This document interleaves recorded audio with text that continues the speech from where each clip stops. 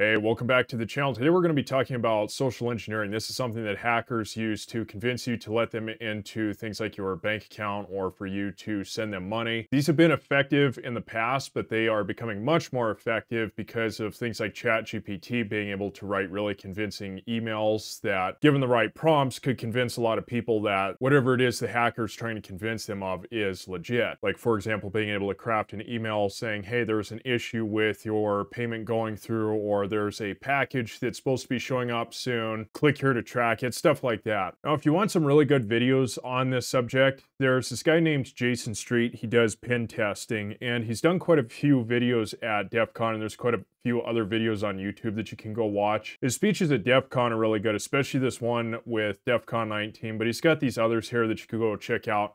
He's done some really interesting stuff. He does the business side. So he'll do pen testing engagements. And an example that he gave in one of his videos, he's got some really good examples of things that he's done. But an example of one where he used social engineering to get into a business is where he went to a bank pretending that he was a person that worked for a nonprofit company. And he ended up talking to the person who was running the bank and convinced them to use a CD or a USB drive to install malware on the bank's network. And basically what companies do with guys like Jason is they hire them to come in and try to get into their network. And Jason prefers the physical approach. And I'll go through some stuff that we'll cover in this video that the physical approach is a lot of times easier than the digital approach, but the digital approach works really well for the people that know what they're doing. Anyway, I recommend going and checking out his channel. He's got some really good videos. These are actually really entertaining to watch. All right, so let's go ahead and get into it. So this is basically, so when I say meta, for those that aren't aware, it just means most effective tactics available. This is becoming a much easier way to get people to install malware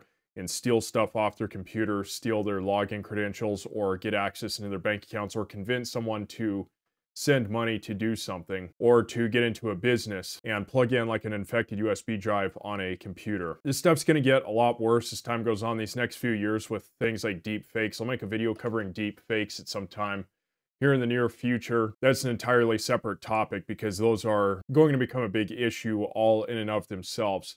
So I'll go through the high-level overview first, and then we're going to go through a breakdown of the different cognitive biases, because understanding the cognitive biases that are at play with social engineering is about the best way that you can protect yourself. I'll go through this a little bit later, but security software is not going to be the fix to protect yourself against this stuff. And so social engineering, anyone that understands human psychology can do social engineering really well. And so it works a lot better than, for example, like if someone was trying to break into a business network, it's a lot easier to social engineer rather than it is to try to get past the defenses for the company. I mean, unless their cybersecurity standards are absolute garbage, it's a lot easier for these hackers to social engineer their way into things. And so cognitive biases, like I said, people that understand cognitive biases, you have to know these to protect yourself against social engineering, but the hackers that understand cognitive biases are the ones that are really effective with this kind of stuff. And if you go watch Jason's videos, you'll start to understand that this is a hell of a lot easier to do to people than most people would think. Now, it can come in a handful of different forms. So baiting is one of them. Baiting would be like you leave a, let's say you were to drop a hard drive or a USB drive. Now, a lot of people would hopefully not go and do this dumb shit of like plugging this into a home computer, plugging this into an office computer, but there are still people that do it. That's what baiting is basically leave something out and bait them to go and plug it into a computer somewhere. Phishing, this one's pretty self-explanatory. Like someone sending you an email pretending to be like PayPal and saying, hey, there's a problem with your account. We need you to click on the link and log into it. Quid pro quo just means, this is Latin. If you translate it literally, it means something for something. So a perfect example of this that is still used, it's been used for years and it's still being used, is someone calling, pretending to be tech support saying, hey, there's an issue with your computer. If you give me access to your computer, I'll log in and fix the issue for you. Tailgating, this is applicable to the business environment. Now, there's some people that watch my channel that work in IT, and they are probably already aware of this, but I'll just explain this for people that are not aware of it.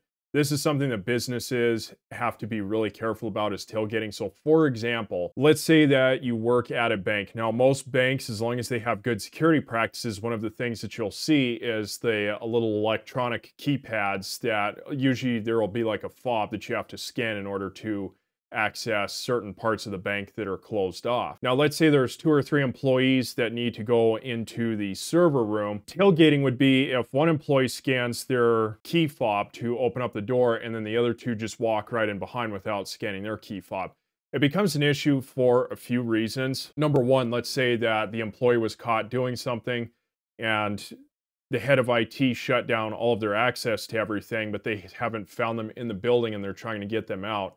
That person could theoretically, if they were able to tailgate, is go in and do some sort of damage to the company. The other thing is let's say that some sort of a malware was installed through the server room and an investigation comes up a year down the road to try and figure out, okay, well, we got hacked. Now we've narrowed it down to here's where it came from. They can go through the logs of who accessed the server room that day and say, okay, well, these 3 people scanned into the server room. The server room is where this malware came from. Now we're going to go talk to these 3 people. And if you allow someone to tailgate and something like that were to happen, for example, is now, well, you become a suspect in something and you're drawing a lot of extra attention to yourself when the person who actually did it, at least initially, isn't on the radar. And again, I'll mention this for people that probably aren't aware of it. I'm sure everyone that watched my channel that's in IT understands that if you get caught letting people tailgate, if you work in some sort of a facility, a bank or a business or some sort that has key fobs and you let someone tailgate and you get caught doing that,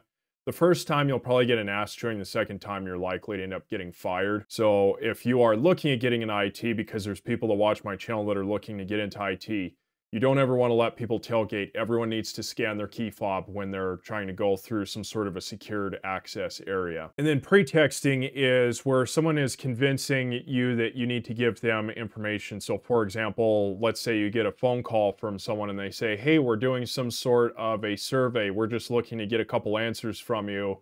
And then you're like, oh, okay, well, this seems innocuous enough. You give them answers. And then they're like, oh, okay, well, what city do you live in? And maybe they ask for some other stuff, potentially an address or something like that. The ones that are really good know they can't push it too far or they'll attract a lot of suspicion, but that would be an example of pretexting, is they are able to convince you to give them a couple pieces of information. Now this will come up through a few different methods. First of all is text. This one's becoming a bigger issue, like banks. People are impersonating like banks and sending out stuff. A really popular one that I've seen coming up in the last year or 2 years now is Amazon, for example, is these hackers will pretend to be from Amazon and they'll send out like a text message and they'll say, hey, your package is due for delivery today. Click here to track the package. And people are like, oh, okay, well, I don't remember ordering a package. Let me click on that and see that. And then you hit that link and then that becomes a problem in and of itself. So I'm going to explain something here.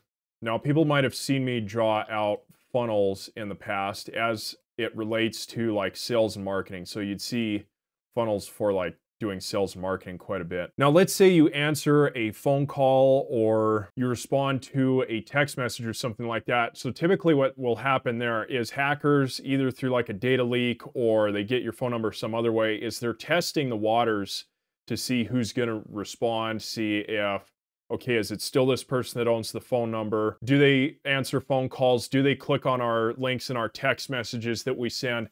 And a lot of times the initial efforts will be really surface level. So on a funnel here, so like in sales marketing, you break this down into 3 different layers. You have top of funnel here, middle of funnel here, bottom of funnel here. Now, like if you're answering phone calls or clicking on text messages, it becomes a huge issue because they're trying those phone numbers out. And if you don't ever respond to texts or phone calls, a lot of times after a while, they'll just leave you alone. But once you start responding to that stuff then you come into this funnel here. And so then what they'll do is they're getting you to respond to really superficial stuff like, oh, click on this link, and then it might just be something really innocuous. And they're like, oh, okay, well, this person clicks on links that we're sending them. We're going to move them farther down the funnel and come up with some elaborate scams to try to get money or some sort of piece of information out of them. Another thing that's really popular with text messages, and again, this is good social engineering from the people that use it, and I've seen this used quite a bit over the past couple of years, is these people that will send out text messages saying, hey, you have some sort of appointment with us. We're expecting you in here at this day and this time. And you're like, oh, well, I never made an appointment. And most people will think, oh, well, I never made that appointment. I better call them or I better text them and let them know that they have the wrong number. Again, once you do that, you go down into their funnel where they're going to come up with something more elaborate. It's very rare. Maybe there will be some times where someone actually does send you some sort of legitimate correspondence and they mess up and say, oh, well, you've got an appointment here when it's not actually the case. But the vast majority of the times when you see text messages like that, and you're like, okay, well, I never had an appointment, it's actually a scammer. Emails, this one's pretty self-explanatory. This one's been used a lot. Social media engineering is becoming a very common thing. I'm going to talk about this more when we get into the cognitive biases, but for example, you could take a look at something like the FTX scam that was going on. So you had people that were running this operation that they knew was scamming people, and so what they did is they went to like all these social media influencers and talked to them and built up what looked to be a really legitimate operation, and then people were going and putting in a bunch of money. And then it can also be stuff as simple as you get a message that looks like it's from someone else on social media. Sometimes it comes from people that are pretending to be influencers, and the social media platforms are not, some of them are not doing a good job of cracking down on accounts that impersonate people or accounts that look real, but they're actually not. I covered this a while back, but Twitter is a perfect example of this right now. The crypto scamming on there isn't as bad as it used to be, but it is still pretty bad. And a lot of times you'll get tagged in tweets. If you have an account on there, you'll get tagged in tweets and saying, hey, go purchase Ethereum through this link or whatever. And it's coming from accounts that have like 1,000 or 2,000 followers, and they have a blue check mark, and it's like, okay, well, it's kind of an issue when you're allowing people like that to have verification, because then it signals to people, oh, this is a legit thing. Phone calls, pretty self-explanatory, things like text port or things like people doing surveys. So another common one, I know I mentioned this a little bit, someone doing a survey and then they say, oh, well, we just need 1 or 2 pieces of information to tie this survey to where it is that you live or something like that. Again, you go down the scammer funnel. IRL, this is mostly applicable to people that work in like some sort of a business. So like if you're working in IT right now, this is something you have to be careful of, is the people that are really good. This is most often the most simple path, and most often the most effective path is just doing IRL stuff, which we're going to cover that more here pretty soon. So let's cover the cognitive biases that come into play when it comes to social engineering. So the first one is the familiarity bias. Now the familiarity bias, this one's a really powerful one. This is actually one of my favorites that I've tried. Now I haven't ever done any sort of malicious social engineering, but I have tried social engineering before, and I'm telling you, this is absolutely a very powerful cognitive bias to use on someone. What this is that the more familiar you become with a person or a thing, the more you lower your guard, or like the more you tend to favor it. And so like, for example, if I were going to social engineer my way into a place and I had a very long time frame to do it, let's say a couple of months, is I would absolutely employ the familiarity bias and just do like a series of really touch and go, really casual touch points with people that I want to use to accomplish whatever it is that I'm trying to do. And to go along with that, so familiarity is really strong. The liking bias is also really strong, and I would tie these two together. Like if I were going to do anything that was going to use some sort of a cognitive bias, these combined are really good. The liking bias means that you tend to favor those who you like, or you also tend to agree with them more often just because you like that person. Now, there's a lot that goes into this one. First of all, you have to just in general be a pretty likable person. But like this is something that's used a lot in the sales industry, for example. So if you go to, let's say, a car dealership, for example, I'm sure a lot of people here have done that. You'll walk in and you'll notice, so now that you've been made aware of this cognitive bias, if you walk into some sort of like, let's say a car dealership, if you pay attention to this bias, you'll start catching this stuff. You'll notice the salesperson will try and figure out things that you like, things that you don't like, and then they'll try to frame things in a way that makes them seem like they're really likable to you because they're trying to get you to buy something from them. And if you're not familiar with this bias, you'll notice once you start paying attention to this stuff, it becomes really clear when people are trying to intentionally get you to like them. Like some people are just really likable. There's people that I watch on YouTube, for example, and I like watching them just because I think they're a cool person. Like, for example, Tim Kaine used to be the developer for the old Fallout games, and then he worked on Outer Worlds, and he has a YouTube channel that's been growing massively. And I don't do any sort of thing that's related with game development. I don't ever plan to be a game developer, but I like watching his videos just because he's a likable dude. So I'd say that's a pretty strong bias when I will spend time out of my day to watch videos of someone that I don't really care what it is that they're talking about. I just relate to some stuff that they're saying because they come across as a likable person. But again, that's a very powerful thing for scammers and using for social engineering. This is a really common one here, urgency. So I'm going to talk about these two kind of together because you'll typically see these two cognitive biases together. The first is urgency and the second is scarcity. These are very popular in the world of marketing. When it comes to marketing, you pretty much will not find any biases that are stronger than these two right here when it comes to marketing and sales, but they're also really effective for social engineering. So for example, let's say that you get an email from your bank and it looks really legitimate. You're looking at the domain that it was sent from, you're looking at how it was worded, and they say, hey, we've noticed some suspicious activity on your account. We've triggered some sort of a fraud alert. We need you to log in and verify your activity. Now, if you get an email like that, you're like, oh shit, I better check that right away before someone goes and over the next 10 minutes goes and visits half dozen sites and charges up a whole bunch of stuff. The scarcity bias, so like I said, these two are usually used together, but this one, I'll talk about this one separately.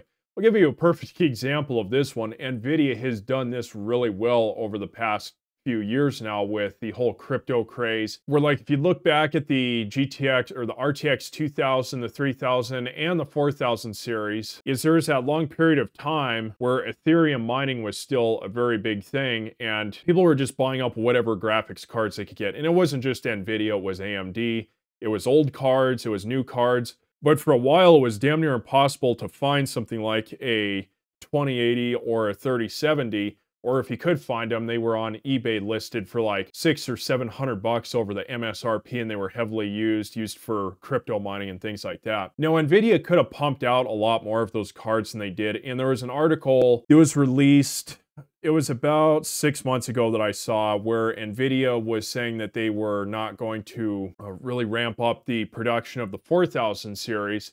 And I haven't noticed like huge supply issues with 4000 series. Like when I went to buy mine, I didn't have any issues finding it and I didn't pay above MSRP to get it. But that's an example of like a company will do that a lot. But like, let's say for social engineering purposes, where this could be used is somewhere like, let's say you follow someone and they're playing the long game where they want to scam people, but they're trying to build up a big enough pool that they can walk away with a big enough amount of money. And then they release some sort of a thing that you purchase and they say, oh, well, this is a limited time thing. The buy-in amount is, let's say, a couple $1,000s, but I'm only going to let 20 or 30 people buy this because whatever reason, they'll manufacture some sort of artificial scarcity out of it. And what it does is people are like, oh, I got to be the first person to do that. I want to get in and do this before everyone else does. That's an example of the scarcity bias. Consistency bias, this is also a really powerful, by the way, all of these cognitive biases are really strong. Consistency is a really strong one. This is where a person feels that they need to be consistent to their past actions and beliefs. Whether or not staying consistent to those presently or in the future is good for that person or bad for them.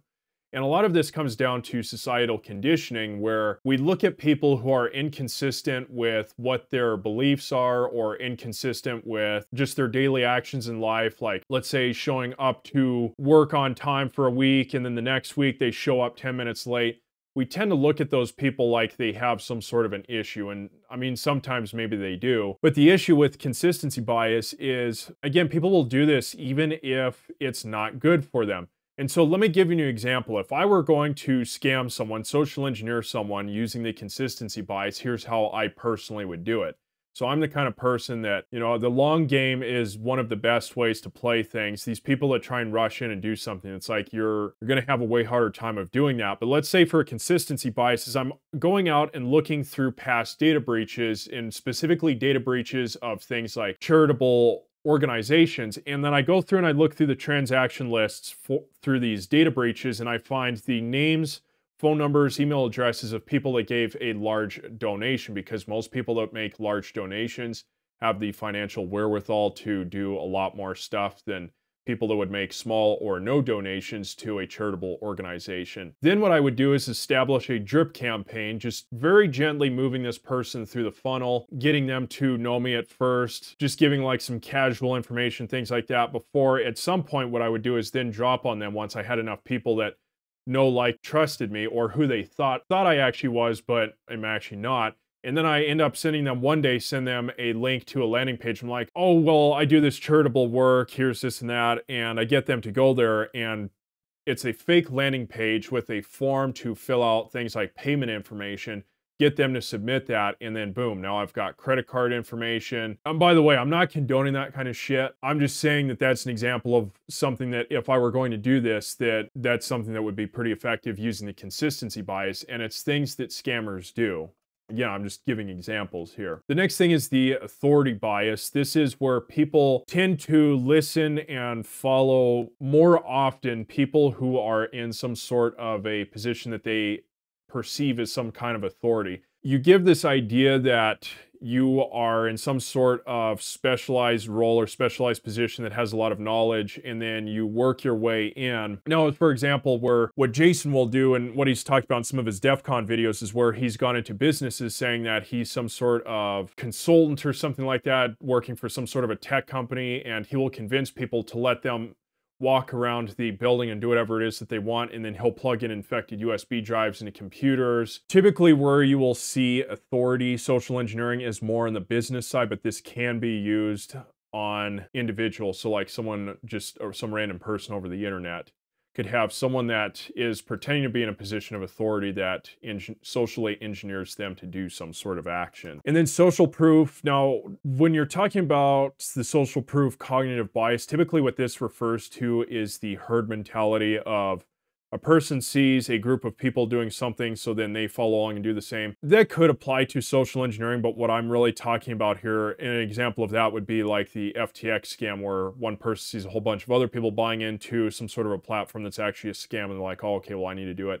When I say social proof, a bias, what I'm referring more to is scammers that will come up with something that looks legitimate. So for example, things like fake reviews, fake testimonials. If you want to see more on that, go look at Lewis Rossman's channel. But that would be an example of social proof. Or let's say a scammer gets you over to a landing page and they have a bunch of what are actually fake social media posts with fake people giving some sort of a fake review or testimonial. They look real, but they're not actually real. This is an example of where social proof is used in the context of like social engineering. So let's talk about just some brief ways that you can protect yourself. So I'll cover this more in the deep fake video that I'm going to do here sometime in the near future, but the verification, how you verify stuff is legitimate, is going to become much more important here in the near future, because once deep fakes become like a really big thing, once they get these systems to where things like an AI voice and then like a AI avatar become really believable, you're going to see absolutely explosive growth in social engineering. Like, it's gotten a lot worse since ChatGPT's been around because they can write really convincing texts and emails. But once this stuff happens, it's going to be absolutely ridiculous. And there's already people that have been falling prey to this. People, you can go search out like news articles of, like, there's an example of a mom that got a phone call and she thought her daughter had been kidnapped. I mean, stuff like that's going to become a very common thing. The verification to try to prove whether or not that's actually going on is going to be a little bit more tricky. People are going to have to really figure out, talk to like their relatives and people around them and try to come up with some sort of a system that, hey, if you get some sort of call or something that's really off, that doesn't seem right, here's what we'll do to try to verify whether or not that's real. Here's one of the biggest things that you really have to pay attention to is pay attention to behavior that's not normal. I know this sounds really cliche, but for example, let's go back to the email thing where a lot of people have fallen for these texts and emails coming from Amazon saying, hey, you've got a package that's on the way. So for instances like that, for example, you're going to have to become a lot more diligent about what it is that you are doing online. Because if you're like, okay, well, I haven't ordered anything from Amazon in the last couple of weeks, so it would stand to reason that you don't actually have anything that's on the way. And the quickest way for you to check would be to go to Amazon yourself and log in and check and see, oh, well, I don't actually have any packages that are on the way. And also the other thing on this, so I'm going to come back up here to baiting real quick. So the other thing, this isn't actually like the definition of baiting as it relates to social engineering, but it kind of applies here. This is more of like rage baiting. So this is something that scammers, if they're really good, they'll do this, is they'll call people and say something like, hey, we are from your local cable company. We're going to shut down your internet because you haven't paid your bill. And then you're like, well, I actually have paid my bill. And they say, no, you haven't. And we're going to send you to collections. And then they'll get you all worked up and pissed off. And then they'll say, okay, well, we'll check your account. We just need to verify some details from you. And that's an example of something else that would not be normal, is you're not going to get calls like that. But this is actually happening to people that I know, where people will call up and try to bait them, rage bait them into getting all worked up. And then this comes down to, again, psychology, where a lot of people want to be right. They want to have the last word. They want to try to get one over on someone. And so they will let themselves fall into that trap of raging back at someone when that's what that person wants. You know, it's like when people will go and leave some sort of dumbass comment on a social media video. Like I see this on YouTube all the time. People will go to a YouTuber's video and leave some sort of comment raging, and it's like, they want that person to respond because that person then gets a dopamine rush, and then they're getting the person to do what it is that they want them to do. Like, just don't even pay them any attention, and that kind of stuff won't happen. And then the next thing is some security practices like 2FA could potentially help you here, but this really is the important part. Security software really isn't going to do much. Like, it can help you out a little bit, but it's very little. Because the thing is you can have the best security software, you can have your firewall tightened up really hard and use all these block lists and all this other shit. But if someone convinces you to download and install TeamViewer and then give them remote access, or click on some link and download a virus, the best security software in the world isn't going to protect you against something like that. And this happens to companies all the time, because there's some people that think that, oh, well, if I just get like the best antivirus ever like Kaspersky, then I'm safe. And I'm telling you that there's companies out there that have teams of cybersecurity people who use the absolute best EDR solutions, and they monitor everything that's on the computer, and it's super locked down. And all it takes is for one person to click on a link that they think is legitimate, and it will just infect the entire network. So software really isn't going to do a whole lot to protect you. And then this has got to be said and emphasized. Links coming through emails these days, you should always ignore them. The other thing, so I'll mention this as well, because this is becoming more popular in the business realm, but I'm seeing it slowly start to come up with your average home user, is, for example, you'll get these marketing emails that show up in your inbox of people saying they'll try to sell you on some sort of product, like it'll be like a product catalog or something like that, and they'll send them every day or every other day, trying to get you to click on a link. Now, some of those might be legit, coming from companies that never got your permission to start sending you marketing emails, but something that scammers have caught on to with this is they know that a lot of people will click on the unsubscribe link, and what these scammers are starting to figure out slowly is that if they send out enough of these, that people will click on the unsubscribe link, but if you click on the unsubscribe link, it takes you to an infected website. So the best practice these days when it comes to emails, just don't ever click any link, don't click on any links that come through you in text message, anything like that. The best way to protect yourself against this is be aware of the cognitive biases, because once you understand, these are all tactics. Once you understand the tactics that the scammers use, you're much better protected against this kind of stuff. And so we're going to wrap up on this. So there's just a couple of brief things that I will mention here as articles. I'll drop the links down below so you can go read in your own time if you want to. But here is an example. So this was a scammer that social engineered and used the authority bias and also the urgency bias, pretending to be the CEO of this company and convincing one of the finance department employees into wiring 50 million euros for a project. And they were able to stop the transfer of some of the money, but pretty much most of it was gone. This has become a very popular thing in the business world. Now, I think there's a case that could be made here that whoever was working in the finance department might have really dropped the ball on this and didn't do proper verification, because when you're wiring money of this big of sums, there should be better verification measures in place than just getting an email from someone. So there is that aspect of it. And then there's this saying here over in Singapore. This is just a couple of examples, by the way. There's numerous examples out there. But this example coming from Singapore, where there were these text messages sent out from this bank that it looked legitimate. And I was looking at the tweet and it looked like the text message actually did really come from the bank. And so this came in the form of clicking on a link where it went to a fake bank website where they put in their login details and said, oh, click here to you have some account issues that need to be resolved.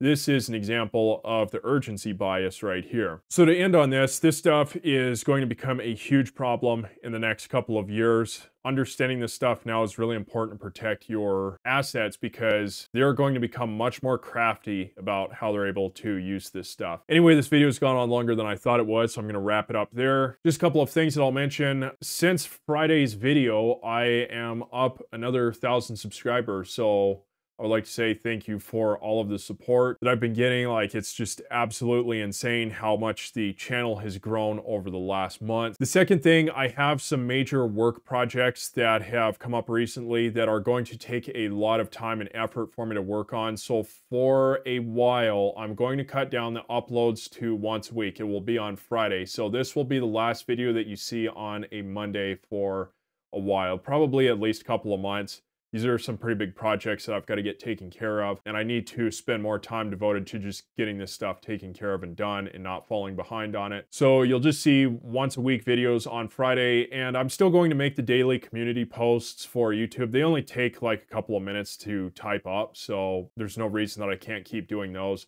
I just can't keep the pace of 2 videos a week now that I've got all these projects that are coming up. So I'll keep everyone updated on what's going on with those. Once I get things kind of wrapped up and taken care of, I can go back to a normal upload schedule, but for the time being, it'll just slow down a little bit.